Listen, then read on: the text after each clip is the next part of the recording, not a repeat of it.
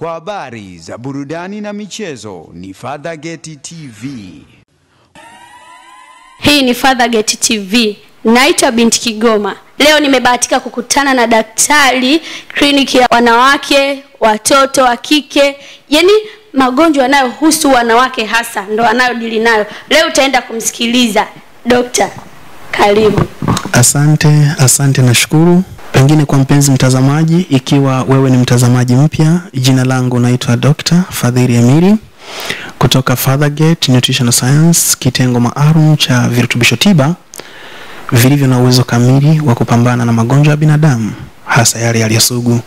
Kama alivyoelezea binti yetu, ni hakika nimekuwa nikihusika na magonjwa mengi tofauti, ikiwa ni pamoja na magonjwa ya wanawake, magonjwa ya watoto, wazee, ikiwa ni pamoja na kina baba pia. Yani kwa ujumla, kama nilivyoweza kuelezea kwamba tumekuwa tukihusika na kuandaa virutubisho tiba vilivyo na uwezo kamili wa kupambana na magonjwa ya binadamu, hasa yale yaliyosugu.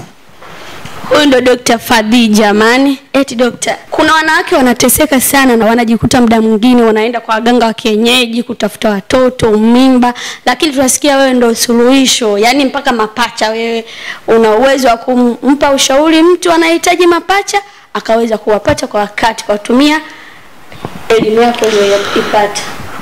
Nashukuru.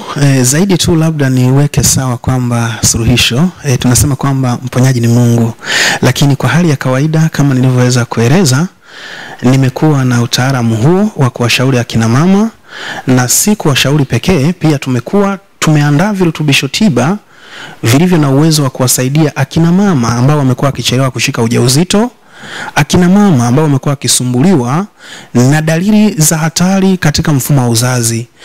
Tuliweza kuzungumzia vyanzo, tukazungumzia dalili, na pia kwa wale akina mama ambao pengine wangetamani kubadilisha jinsia, aidha upate mtoto wa kike, upate mtoto wa kiume, ni fani yetu. Lakini wakati huo ikiwa ni pamoja na wale ambao wanahitaji watoto mapacha, maana tuliweza kueleza kwamba elimu hii ya watoto mapacha ni elimu yetu na tumewasaidia wengi, na tunazo shuhuda nyingi tu za watu ambao wamefanikiwa katika habari ya kupata watoto pacha. Lakini wakati huo niliweza kushauri, nikawaambia kwa wale ambao pengine unahitaji watoto pacha wa kike watupu, inawezekana. Ukihitaji watoto pacha wa kike na wa kiume, inawezekana.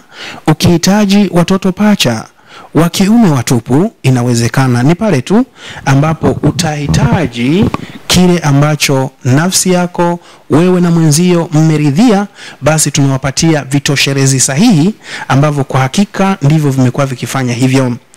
Labda tu pengine niweze kuelezea kidogo katika habari ya upatikanaji wa watoto pacha. Upatikanaji wa watoto pacha huwa tunavyo vitoshelezi, au tuseme tu kwamba tunazo kanuni 9 ambazo tumekuwa tukizitumia ili kuweza kuhakikisha basi mwanamke anaweza akashika ujauzito na ukawa ni wa watoto pacha. Sasa hivyo vitoshelezi 9 tumevigawanya katika makundi matatu. Nikiwa nazungumza kwamba ni vitoshelezi au kanuni 3 kabla ya tendo lenyewe, yani tendo la ndoa, vitoshelezi au kanuni 3 zingine katika tendo lenyewe, yani katika tendo la ndoa, na vitoshelezi yani kanuni zenyewe mwishoni baada ya tendo lenyewe. Hapo ndipo kuna adabu au sheria au vitoshelezi ambavyo hakika kama mwanamke mwenye uwezo wa kushika ujauzito ataweza kufika, tukampatia semina hiyo, anaweza akashika ujauzito wa watoto pacha. Ndio maana nikasema kwamba hivyo vitu vipo na vinawezekana, na zaidi tu ni kwamba nami nimepata watoto pacha kwa njia hizo. Chapo mimi mara nyingi huwa napenda sana watoto wa kiume, na nimeanza na watoto wa kiume, ndio firstborn wangu. Kwa tiba ya magonjwa yote sugu, muone Dr. Fadhili Emili wa The Fathergate.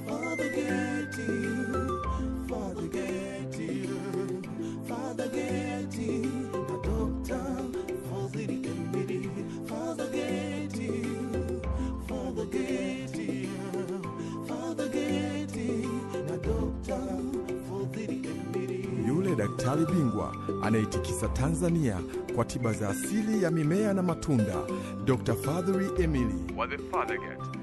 Sasa anapatikana katika mikoa ifuatayo: Dar es Salaam, Mwanza, Arusha, Zanzibar, Unguja, Mbeya, Kahama, Dodoma na Tanga.